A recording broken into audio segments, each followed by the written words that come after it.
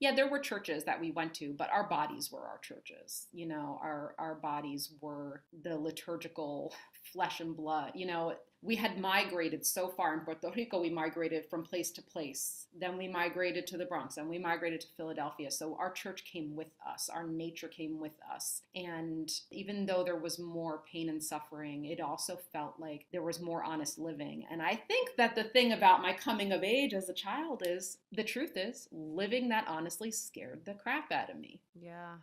I wanted life to feel like the suburbs, but I knew life isn't like that.